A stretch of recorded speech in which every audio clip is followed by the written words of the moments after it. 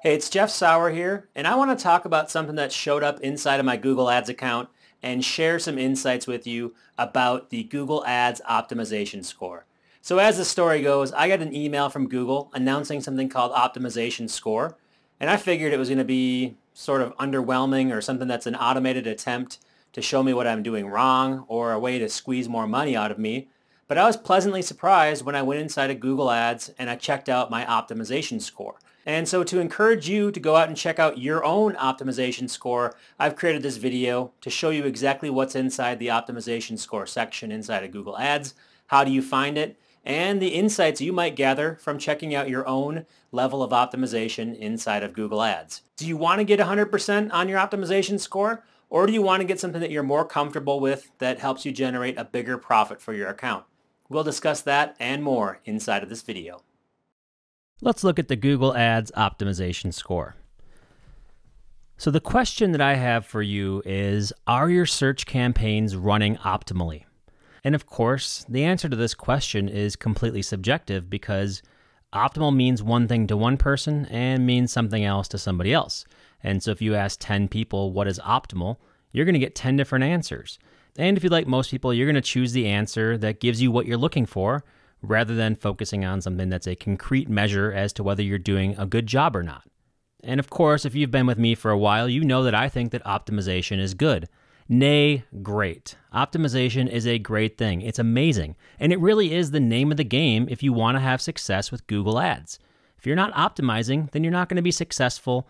And if you put things out there one time, if you throw stuff on the wall and you think that it's going to stick, it is not going to stick. And in fact, it's going to be bad. You're going to get bad results. And then you're going to blame Google and say, oh, Google's not fair to me because their cost per click prices are so high. Or, oh, Google's just trying to grab my money. Or, oh, Google, they're no longer don't be evil, Google. They're evil, Google. Well, guess what? If you don't optimize, you're the one who's wrong, not Google. Google puts out a platform that's an auction-based system, and that system is a free market. And so if you're not trying to optimize your position in the free market, then you're not going to get very good results. And guess what? It's probably your fault. And I'm sad to say it. I'm sad to be the one that is a bearer of bad news. But if you're not going and trying to make your situation optimal, then you're probably not going to get optimal results. It's as easy as that. Optimal results come from optimizing your campaigns. But what is optimal? Now, I've talked a lot about the optimization opportunities that are out there inside of PPC course. And just to remind you of some of these opportunities, you have bid optimization, which is where you focus on optimizing your bids to make sure you are bidding the right amount to maximize your profit, your click-through rate, your overall landing page views, and or your conversion rate. All those things can come from bid optimization. You bid more, you get more activity. You bid less, you get more profitable clicks if you do it right.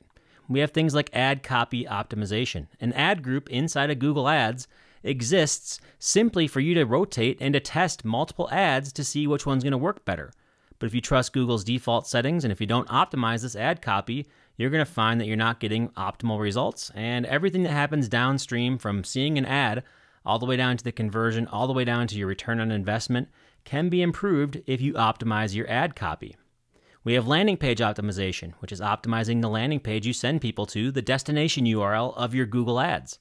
Match type optimization, making sure you're using the right mix of keyword match types, everything from exact match to broad match, and everything in between like phrase match and broad modified, and not forgetting about negative keywords.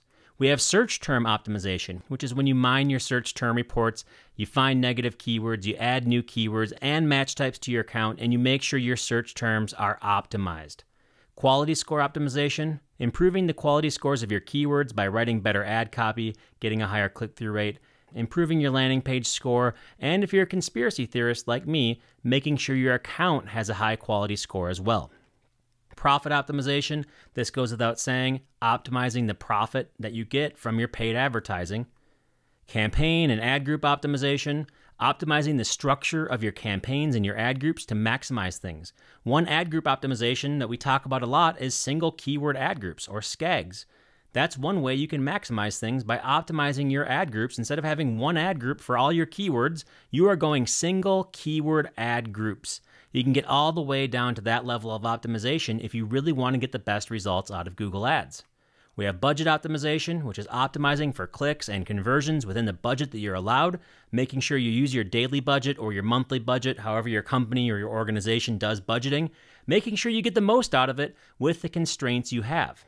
Account optimization, making your account the best Google Ads account that's out there and letting Google reward you for your hard work in making sure that your account is running optimally. And we also have conversion optimization, which is probably the most important of all, and that is optimizing the number of results you get for the people you send to your landing pages. So overall, trying to get more conversions, trying to get more bang for your buck, or whatever your currency is when it comes to the Google Ads platform. So we're all familiar with optimization. I've talked about it until I was blue in the face, but until now, it was really difficult to know whether you were optimal or not, or at least in a way that was not self-serving to a vendor or even self-serving to Google or in a way that people could agree on. So there was no such thing really as an optimization score. Sure, WordStream gave you a PPC grader, which would grade your PPC performance, and this has been available for a while. This is a free tool from WordStream to judge your Google Ads performance, but I find that a lot of times third-party tools are self-serving or they're really meant to generate leads and to try to get you hooked onto their system. And so when Google sent out this email introducing us to the new Google optimization score inside of the ads interface, I was pretty excited and I wanted to share a video with you about how this works. So Google introduced optimization score in August of 2018. And you can take a look at this article and you can see what optimization score is about. You can even see a little bit of a preview of a screenshot as to what these suggestions are and how they show up right inside of your Google Ads account. And I just went in and I checked my optimization score and I wanted to break it down, go inside of Google Ads and share with you my thoughts on the optimization score that goes into Google Ads. So without further ado, we're going to go take a live look at my optimization score inside of Google Ads. So here we are inside of Google Ads. We're in the Recommendations tab. And in Recommendations, they've really replaced the previous Recommendations tab with your optimization score. And they're giving you percentage as to what you can do. If you do these things, how are you going to improve your optimization score and how are you going to make things better? Now, the first thing you're going to notice here is that my score is not 100%. And you would think Jeff Sauer, the PPC guy, would have a 100% score. Well, I'm showing you an account that does not have a 100% score for two reasons. One is that maybe as an advertiser, you don't want to have a 100% score. Because if you think about it this way, if you have a 100% optimization score, that means that you're 100% compliant with Google in a way that makes them more money. And so if you have 100%, you're basically saying, I'm spending 100% of the money I can spend with Google on their platform. And I usually advise against that because that's not usually your optimal way to get a return on your investment when it comes to advertising. So the first thing is maybe you don't want to be 100% that's in there. And the second reason why I'm showing you this is because if you have a 100% score, that's pretty boring and there's nothing to improve upon. So I'm going to take a look at this optimization score, as you can see here, 77.3%, and I'm going to talk about whether or not I agree with these recommendations, whether this is sound, and what you can do when you're looking at your own optimization score. So the first thing you'll notice next to your optimization score is that there's different recommendations and they carry different weights. And if you were to implement all these recommendations, then your optimization score would rise to the point where it would reach 100%. And so they are telling you how you get whole when it comes to the Google Ads ecosystem. Now, if we scroll down further, you can see here, they're asking me to raise my budgets, and that's going to be a 6.1% increase. And obviously that one's a little bit self-serving, but this account that we're looking at is one where I have budgets very low because I don't want to spend a lot of money with Google Ads. And so this might be something where I do decide to raise my budget basically because they're telling me I'm missing out on 5% or more of my potential traffic. Now, if they were to say raise your budgets and that was 50% of the score, I would say, okay, well, all you're trying to do is get me to spend more money. But as you can see here, they're really saying that for $10 more per week, you're going to get another 18 clicks. And so that's pretty reasonable in the context of what we're looking at here. What I would say is whenever you look at these numbers, whenever you look at a recommendation that comes across your account, because your recommendations are going to be different, is that you always take this thing and you put it through a filter as to, is this really right for my business? Or is this right for Google? Or is this just a recommendation that's not very good? And they make it really easy for you, almost too easy. If you see here, you can click on apply and then you can apply this to your account and raise your budgets. Now, I would recommend things like raising your budgets that I would do manually. I wouldn't trust Google in this case because even though it says that it's only going to be $10 a week, you want to make sure that you look at the end product and the end results. So you might be better off clicking on View Recommendation, and then you can see here what you're actually getting yourself into, what you're doing, what you're increasing, and how this is going to work. And so if you change the budget to the recommended amount, you can see here what you're getting yourself into and what it's going to cost on a weekly basis as an estimate.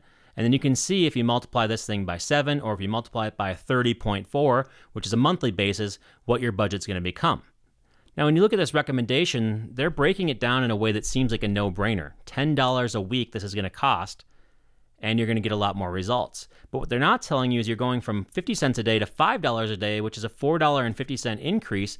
You multiply that $5 number by 30.4, and now they're saying that you can potentially spend $150 a month as opposed to spending $15 a month as this campaign was doing. So it says that it's only going to be $10 a week, but we're actually saying this is potentially going to be $135 a month, which is way more money, and that's why you always want to be careful when you look at these recommendations, because they're telling you they're going to increase the cost only slightly, but that is not your all-in cost, and that is not at the same time period that we normally look at our budgets for. So it might not sound like a lot, but it does add up over time, and when you get to bigger budgets and bigger accounts, you really want to be careful there. This next recommendation is to go to enhanced CPC bidding, which is to bid more on your ads at auction time. Again, this one's just telling you that they're going to increase your optimization score, but it's not really telling you the downfield repercussions. And when I looked at this recommendation, it really didn't add more color to what was happening here. And so I'm not sure if that's really a good idea or not. It's one of those things where you're going to want to investigate further to see if that's a good idea. And of course, you can do more research by downloading it into a CSV and looking at it inside a Google Ads editor, or you can dismiss it if you don't want to do it. Now, I'm not going to act on any of these recommendations today as part of this video. I just want to walk through them and show you what Google's recommending to me.